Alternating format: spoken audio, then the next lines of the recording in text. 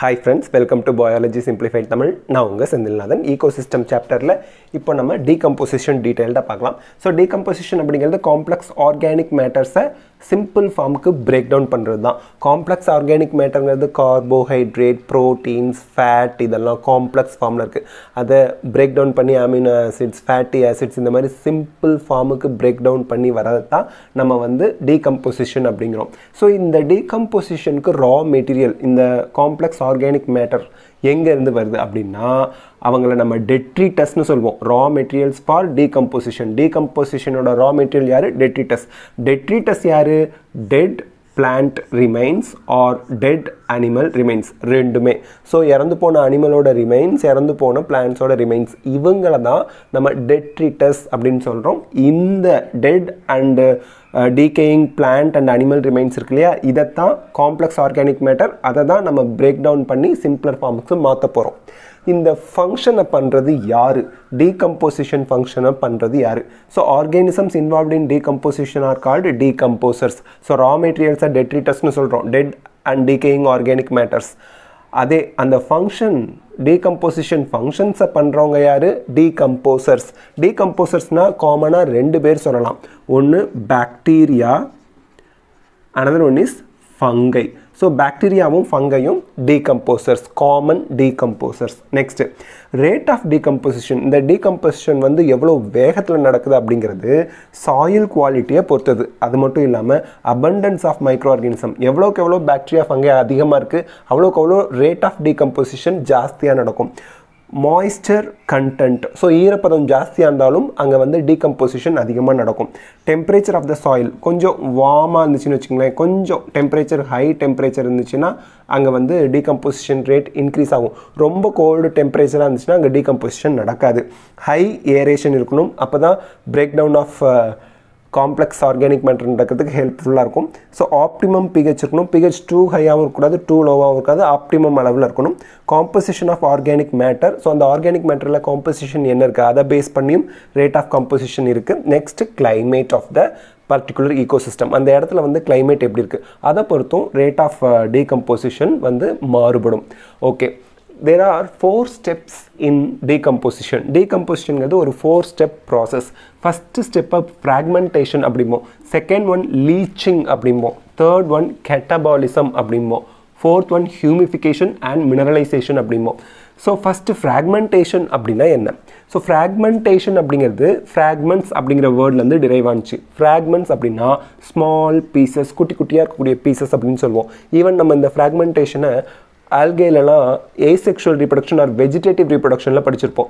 Algae வந்து அப்படியே நமக்கு வந்து ஃபிலமெண்டஸ் ஆல்கே இருந்துச்சுன்னா அதில் ஒரு சின்ன பீஸ் கட் ஆகி போணுச்சுன்னா ஃப்ராக்மெண்ட், குட்டி பீஸ் கட் ஆகி போணுச்சுன்னா அது தனி ஆர்கானிசமாக வளரும். That is fragmentation. ஆல்கே ஃபங்கைலலாம் படிச்சிருப்போம். அந்த மாதிரி தான் இங்கே ஃப்ராக்மெண்டேஷன் அப்படிங்கிறது இங்கே என்ன நமக்கு சொல்கிறாங்க அப்படின்னா, ஃப்ராக்மெண்ட் அப்படிங்கிறது small piece, that is detritus இருக்கு இல்லையா, dead plant and dead animal remains. அந்த டெட்ரிட்டஸ் வந்து broken down into small particles. So பெரிய அளவில் இருக்கக்கூடிய பிளான்ட் அண்ட் அனிமல் ரிமைன்ஸை சின்ன சின்னதாக கட் பண்ணி போடுறது தான் ஃப்ராக்மெண்டேஷன். ஃப்ராக்மெண்டேஷனுக்கு ஹெல்ப் பண்ணுற ஆர்கானிசத்தை டெட்ரிவோர்ஸ் அப்படின்னு சொல்லுவோம்.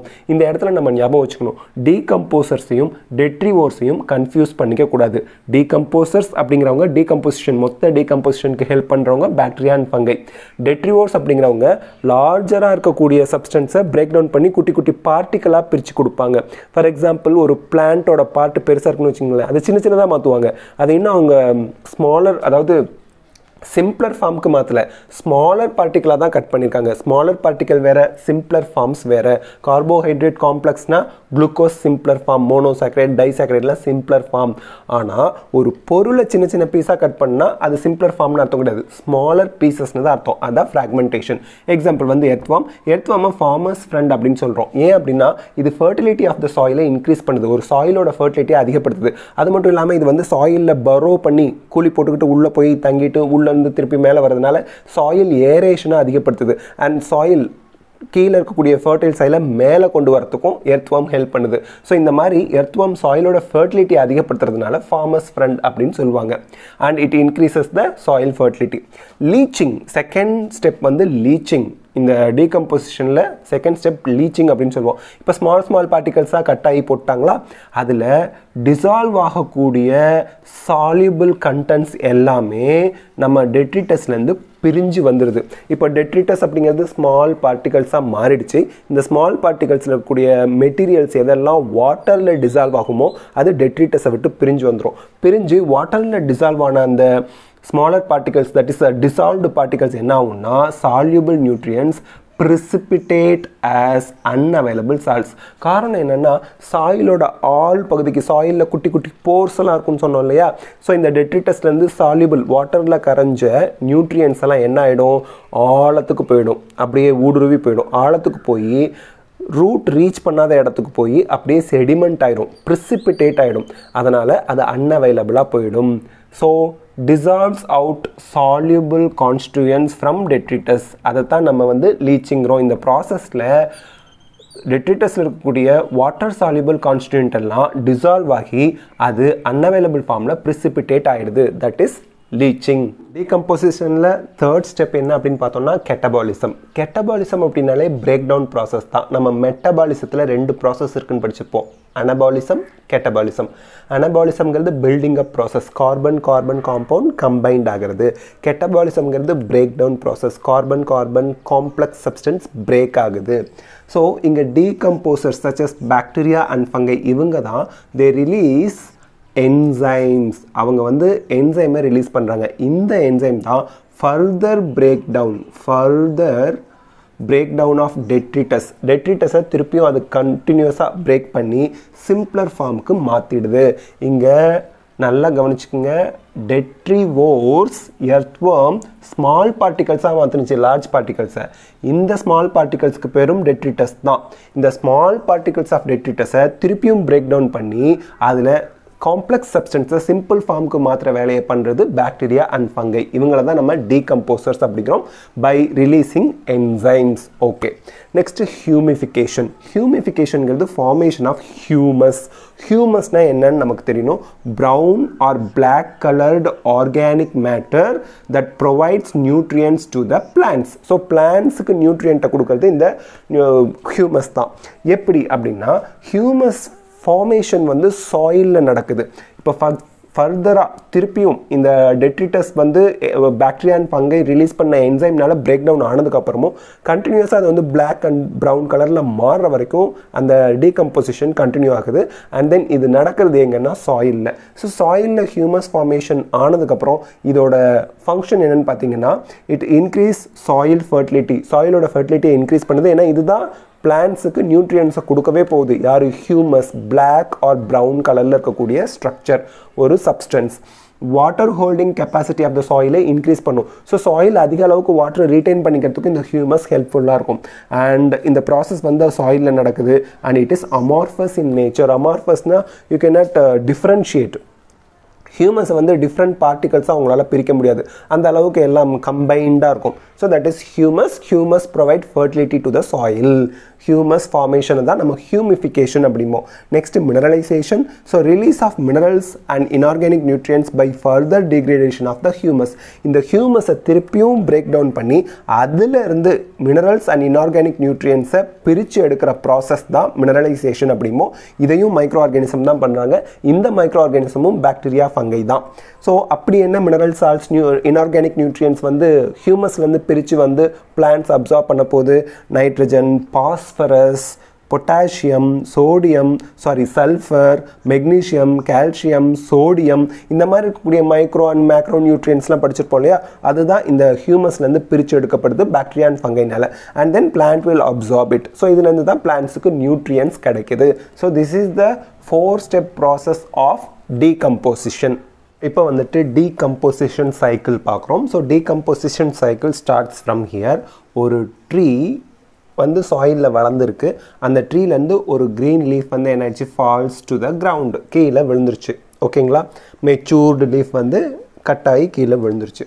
இந்த லீஃபில் some part R eaten by insects and other small animals and nutrients and energy enters the food web. ஏன்னா ஸ்மால் இன்செக்ட்ஸ், பூச்சி இதெல்லாம் சாப்பிடும்போது அந்த இன்செக்டை யார் சாப்பிடுவா?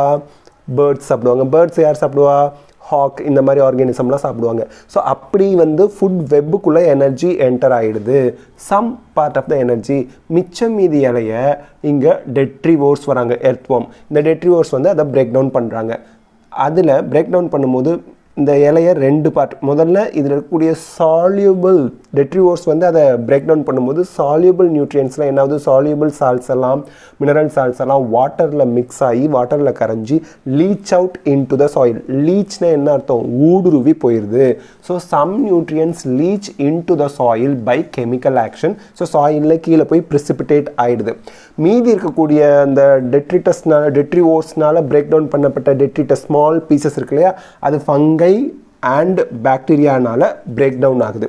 பிரேக் டவுன் ஆகி அந்த ஆர்கானிக் மெட்டீரியல், அந்த லீஃப் வந்து அதோட ஃபார்மை இழந்து அதோட ஃபார்ம் ஃபுல்லாக லாஸ் ஆகி லிட்டராக மாறிடுது. லிட்டருங்கிறது ஸ்ட்ரக்சர்லெஸ், ஓகேங்களா, அதுக்கு ஒரு ஷேப் எதுவுமே இருக்காது. ஸோ இந்த லிட்டர் திருப்பியும் டீகம்போசிஷன் பண்ணப்படுது. யாருனால, earthworm, bacteria, fungi, soil mites, இந்த கரையான்னு சொல்கிறாங்களே அவங்கெல்லாம் வந்து இதை திருப்பியும் வந்து டீகம்போஸ் பண்ணுறாங்க. இங்கே நம்ம ஒரு எர்த்வார்ம் வரைஞ்சிருக்கோம், ஓகே. ஸோ டீகம்போஸ் பண்ணுறதுனால அது திருப்பியும் mineral salts, ions and then organic compounds இதெல்லாம் சாயிலில் கலந்து சாயிலை ஆர்கானிக் ரிச் சாயிலாக மாற்றுது. இந்த ஆர்கானிக் ரிச் சாயிலில் இருக்கக்கூடிய organic mineral salts, inorganic mineral salts இது எல்லாத்தையும் பிளான்ஸ் திருப்பி அப்சார்ப் பண்ணி அதோட க்ரோத்துக்கு யூஸ் பண்ணிக்குது.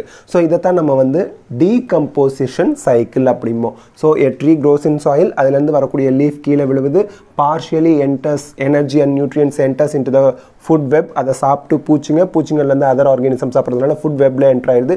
மீதி வந்து டெட்ரிவோர்ஸ்னால முதல்ல பிரேக் டவுன் பண்ணப்படுது. அதில் சம் நியூட்ரியன்ஸ் வந்து பார்த்தீங்கன்னா சாயிலில் போய் ப்ரிசிபிடேட் ஆகிடுது, அதை லீச்சிங் அப்படின்னு சொல்கிறோம்.